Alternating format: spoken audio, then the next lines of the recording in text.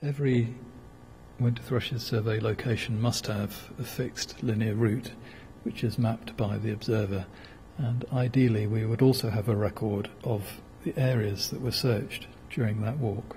The observer defines both the route and the area in the survey's database and can edit them at any time using the survey's mapping tool. It's the final versions of both the route and the area that will provide data for the survey's analyses. And route length and survey area will be taken to apply to every visit you've made to your square. To define the survey area, use the mapping tool to draw one or more polygons. These can be edited later if anything needs changing.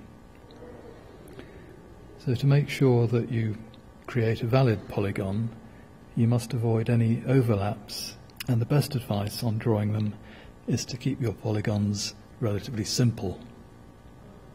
So I'm just going to take you through how to draw polygons, and here is my data home page. Here is my menu of options, and I'm going to choose Square Setup. This is the map that I want to draw a polygon for. It's showing me a tick to show that I've drawn the route.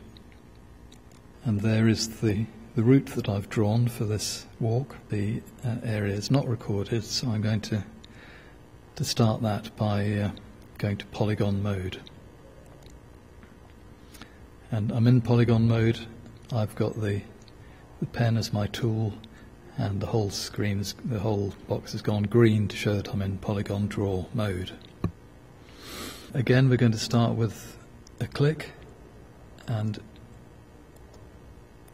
I'm going to click all the way around the outside.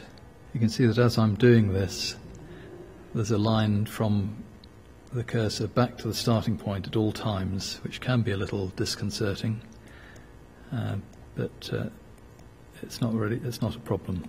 And double click to finish, submit to send that data to our database, and it's in the database safely there. Actually, it's not quite what I wanted, so I'm going to go back and edit it by pressing the polygon mode again, and to choose my polygon I click on the edge, and all the points that I put in are back on the screen. And actually I've realized that there is a bit in the middle here that I can't view from my route, so I'm actually going to move some of these points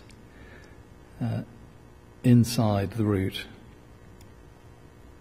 to reflect that. Every time I move an intermediate point, I get more points to play with. Here's where I have to be really careful not to create an overlap, but the area that I'm looking at is actually far more like that, with a hole in the middle. I can bring those edges a little closer together by zooming in and panning the map, and provided I don't create any overlaps,